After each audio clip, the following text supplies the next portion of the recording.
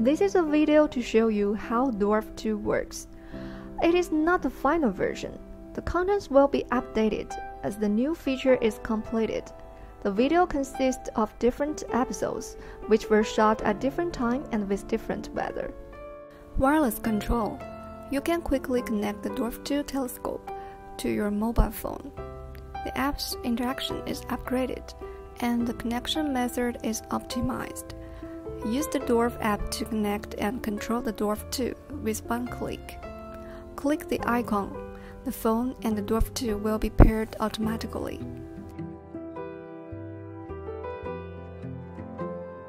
Turning on the camera of DWARF II, then you can enjoy the pleasure of telephotography. Automatic focus. When the telephoto screen is out of focus, you can double tap the screen. It can focus automatically, then adjust the picture to the clearest by manual focusing.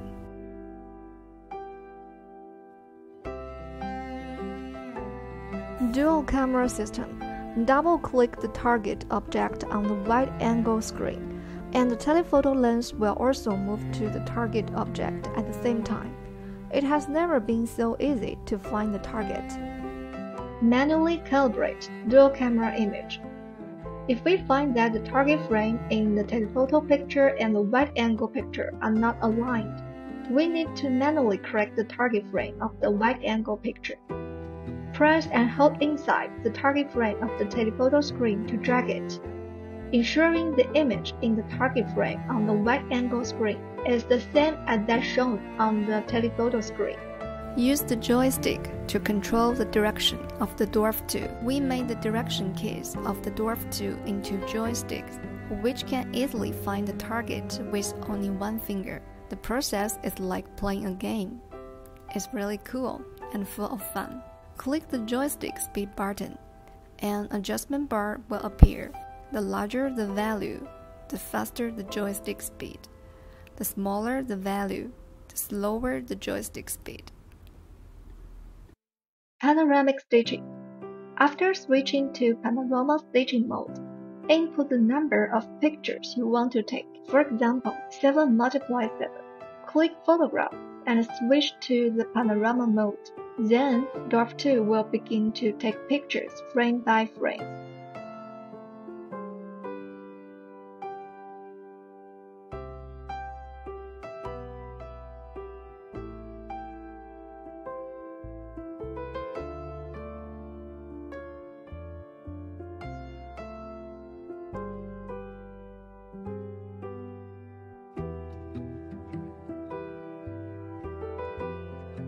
After the panorama photographing is completed, you can drag this button to adjust the picture staging dislocation. 2 fingers can zoom in on the screen. Wait for a while, and the zoomed-in part can be adjusted to a higher definition picture quality. AI object tracking. Click the tracking button. Use one finger to frame the target.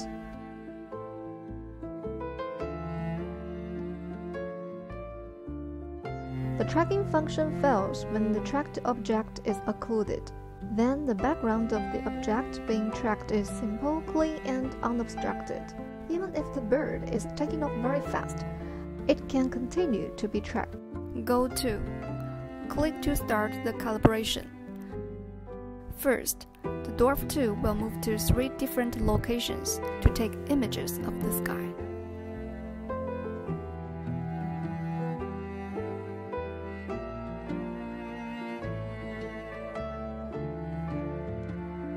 So as to solve where it is right now.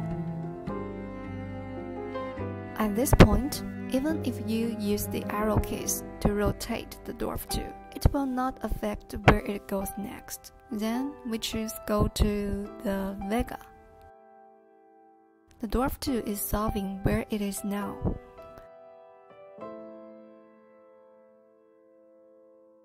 Shortly it goes to the Vega successfully. Adjust the exposure time to 5 seconds.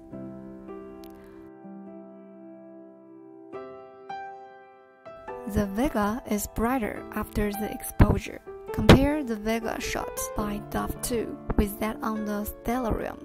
Online firmware upgrading of DWARF II. We will continue releasing new firmware versions to unlock more interesting features. Updating the firmware is very simple.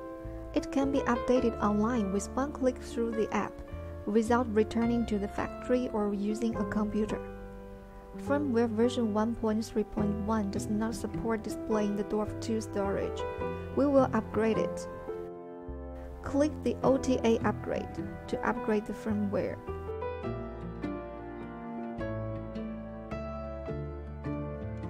Reconnect the DWARF II after the upgrading accomplished.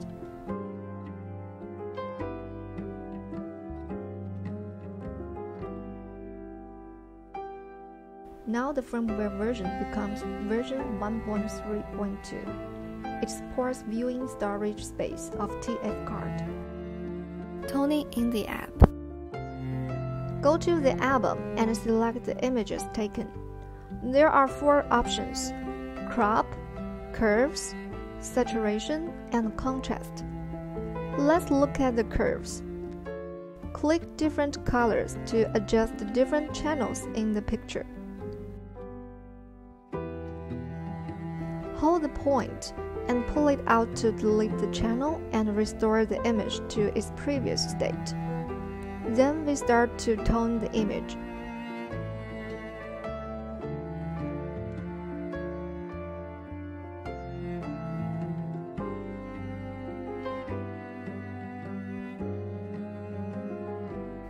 After the toning is completed, save the image, and then you can perform new operations. You will end up with an image with one-of-a-kind tone. Images can also be cropped and posted on social platforms. Waterproof test. Next, we will test the waterproof capability of the DWARF II by simulating the rain scene. How will the DWARF II perform? After 20 minutes of spraying by 2 liters of water, the DWARF II can still be normally used. The waterproof design of the DWARF II is intended to protect against the sudden rain. We strongly recommend that the DWARF II be stowed away and turned off as soon as it rains. Rotation angle.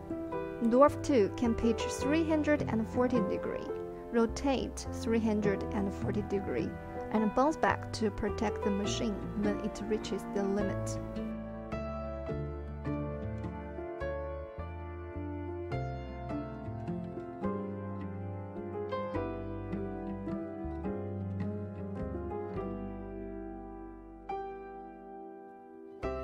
Replaceable battery. DWARF II's battery is replaceable. When you take it out for shooting, you don't need to worry about running out of electricity. Remove the TF card. When the phone is connected to DWARF II, the images in the TF card can be viewed directly on the DWARF II app. If you want to view the raw data, you can close the DWARF II, remove the TF card, and view the raw data on the computer. If DWARF II shuts down automatically, then the TF card can save all the images taken before shutting down. You can take out the TF card to see if the images still exist. Lens heating. DWARF II's lens heating function prevents lens togging when shooting at night.